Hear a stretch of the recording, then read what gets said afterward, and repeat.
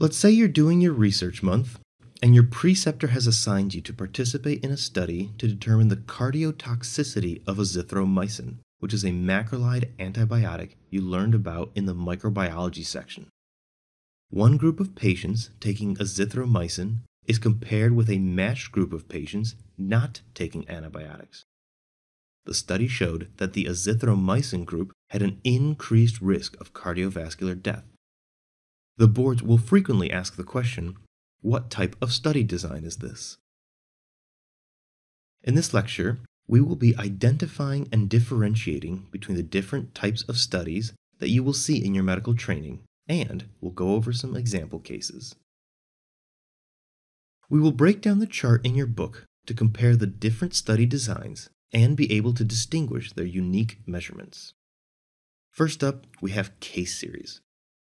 This type of study involves descriptions of a group of patients who all have something in common, whether it be a disease, a treatment, or an outcome to a specific therapy.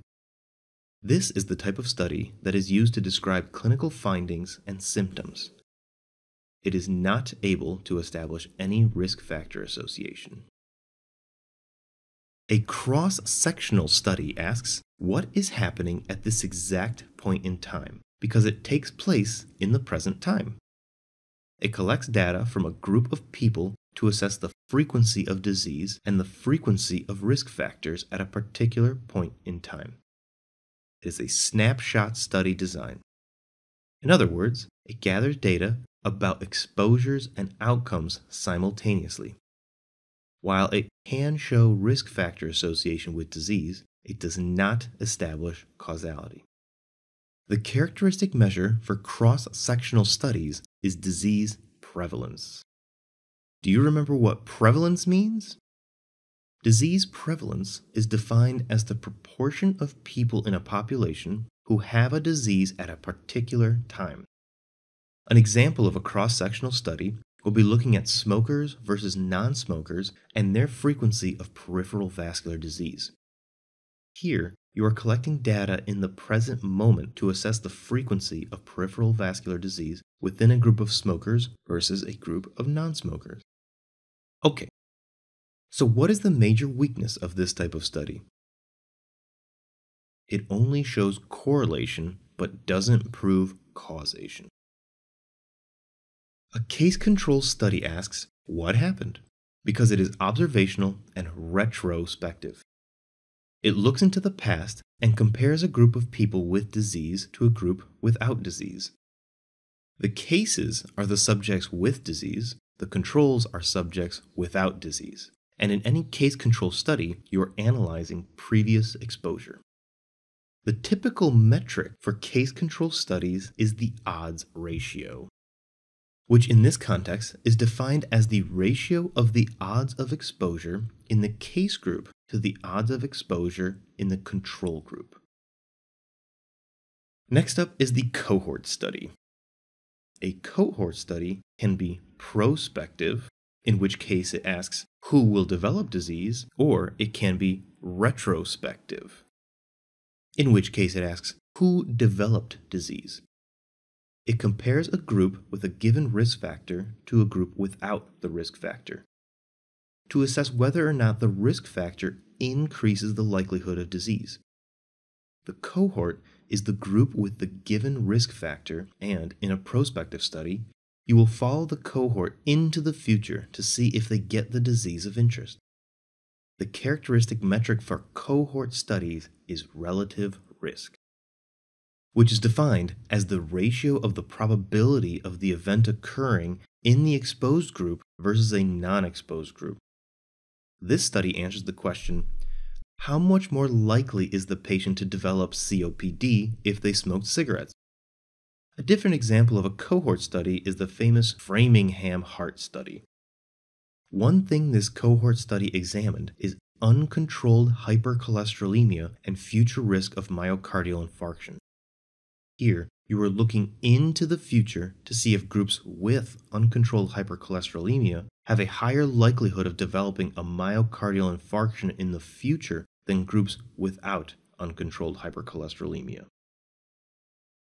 Twin concordance studies compare the frequency with which both monozygotic twins and both dizygotic twins develop a disease. This measures the heritability of a disease. Specifically, the more concordance a disease shows for monozygotic twins relative to dizygotic twins, the greater the heritability of the disease. Adoption studies compare siblings raised by biologic versus adoptive parents to separate heritability from the influence of environmental factors on disease. Ecological studies compares the frequency of disease with the frequency of risk-related factors across populations. These types of studies are used to monitor population health, especially in a time when environmental concerns have been on the rise. Drawback from this type of study is that it creates population data that is typically not applicable to the individual. This is known as the ecological fallacy. Okay, flash quiz time. Which study is designed to look at a group with disease and a group without the disease, asking the question, what happened? The answer is case control study. Remember, case control study looks into the past to see what are the events that may have increased the odds of an outcome. Going back to the question from the beginning of the lecture, a study was conducted to determine the cardiotoxicity of azithromycin, a macrolide antibiotic you learned about in the microbiology chapter.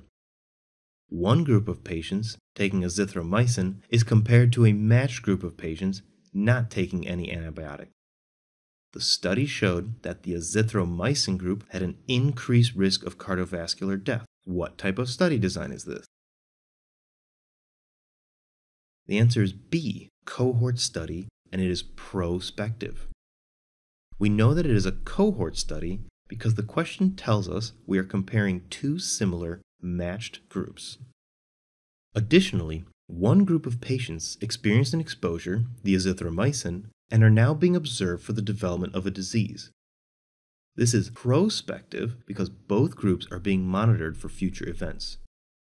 For the bonus point, what kind of information can be extracted from this type of study? That's right, relative risk of azithromycin exposure and cardiovascular death.